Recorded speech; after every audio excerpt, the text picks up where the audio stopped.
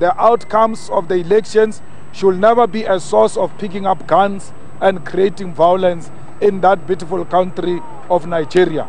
We wish them well, we are with them, and we have confidence in Nigeria that it will do the right thing. It is one of the biggest economy in Africa, and once it gets into trouble, then the whole continent will get into trouble.